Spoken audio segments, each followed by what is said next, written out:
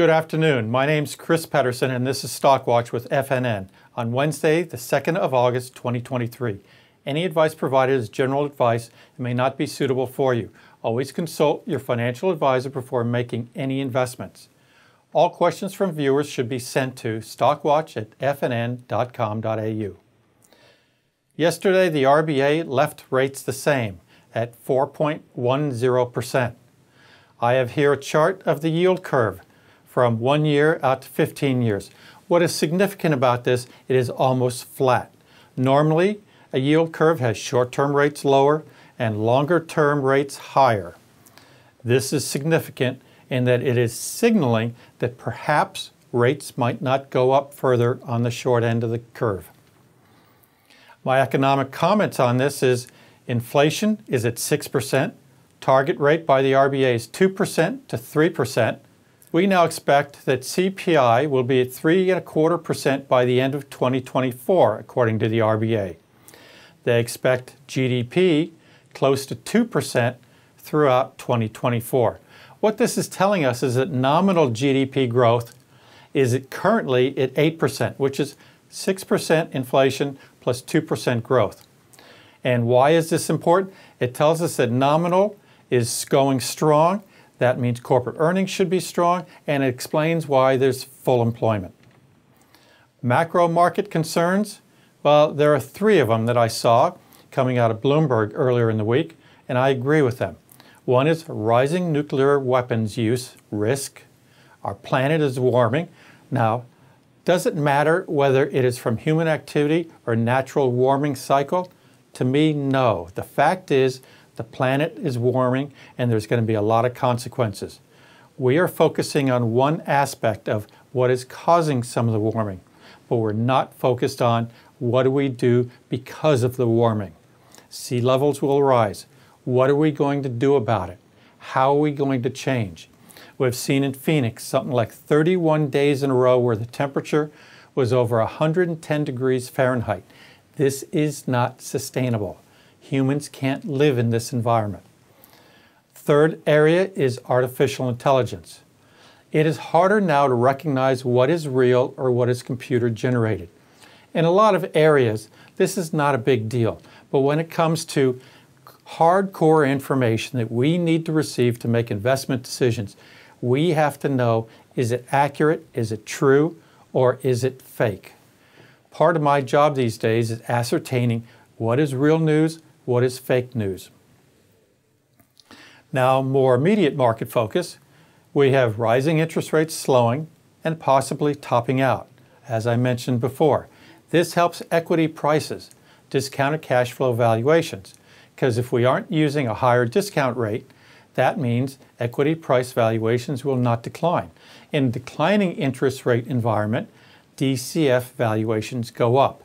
This is partly why we had a long-term bull market for 40 years in bonds and also equities, because interest rates were declining ever since the early 1980s. Well, that's not happening now. Interest rates rose, and now the question is, will they go higher or will they go down a little bit?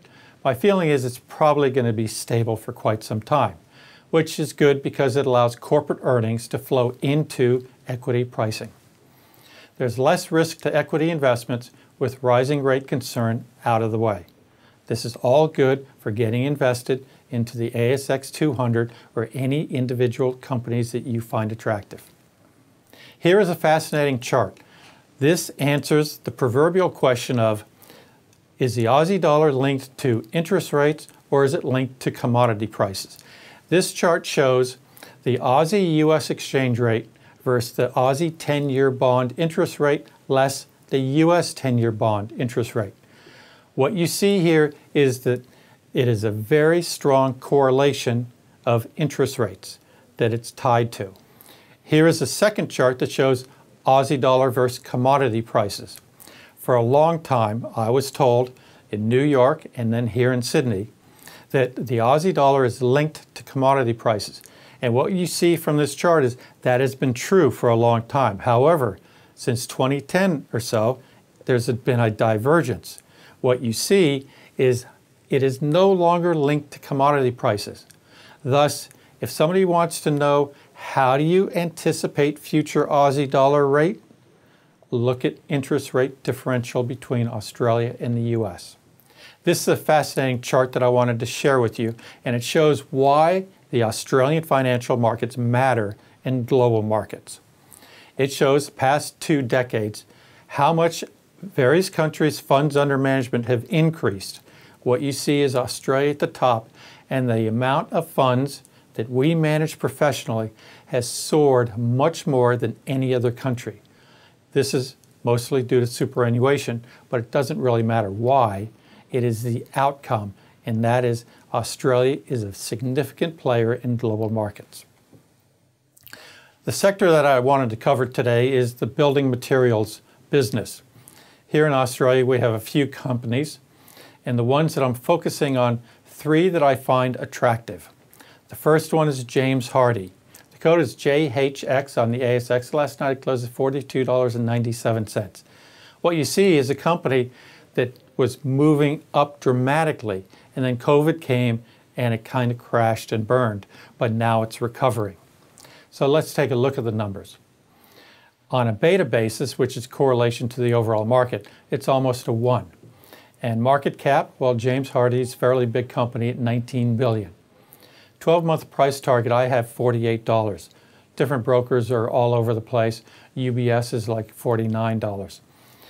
Most brokers have a buy. But let's look at these numbers. The revenue growth rate from 2023 to 2025 is estimated only 2.4% per annum. The earnings per share growth during this same period is estimated at 3.6% per annum. And the dividend growth rate, well, this is a disappointing aspect of James Hardie, is they're not going to be paying a dividend for the next couple of years. The PE on next year's earnings, the 2024 earnings, estimate of $1.35 is a large 32 times. The yield on next year's dividend is 0. Well, that's 0, of course. Free cash flow is only 2%. The payout ratio is 0, but normally it's around 50%.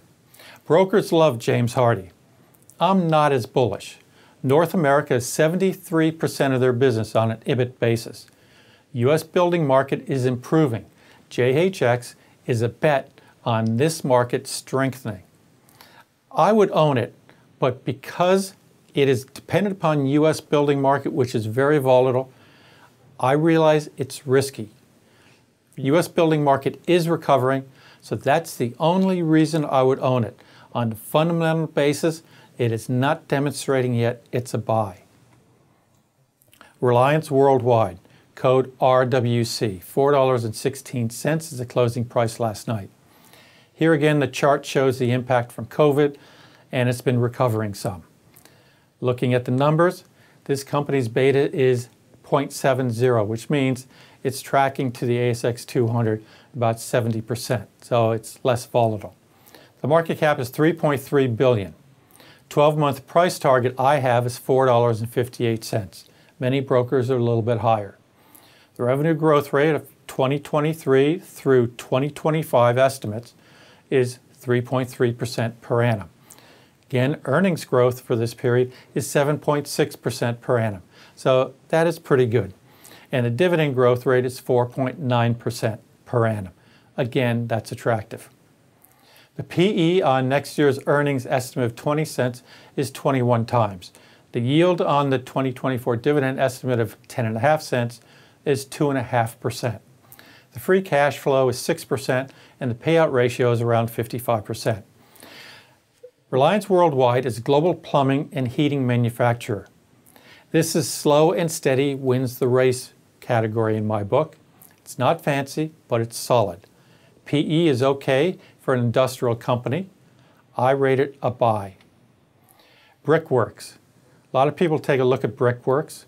It's popular and it's had some ups and downs, so let's look at where it is today. The code is BKW and it's at $26.10. As you can see, it also got hit by COVID like most companies, but it's been recovering solidly since then. The beta on Brickworks is only 90%, and the market cap is $3.9 billion. 12-month price target I have is $28.50. Most brokers have them as neutral. The revenue growth rate 2023 to 2025 is estimated to be flat. The earnings growth in the same period is estimated to be negative. The dividend growth in this period is estimated to be a positive 4.4% per annum. The PE on next year's earnings estimate of 29.8 is only 12.2 times. The yield on next year's dividend is 5.7%. And the free cash flow is 5%, and it pays out 65% of its earnings as a dividend. Brickworks makes building materials. It also owns industrial property, large stakes in Salt Pattinson, and New Hope Coal. It has very good assets. It is these assets that people like within Brickworks. To me, it's a long-term buy. People who have invested over 5, 10, 20 years have been rewarded. I don't see any reason it will not continue. As always, if you want to learn more about anything I covered today, send an email request to stockwatch@fnn.com.au, and please direct your email to me, Chris Pedersen, and I will endeavor to get back to you. Have a great, profitable week. Thank you.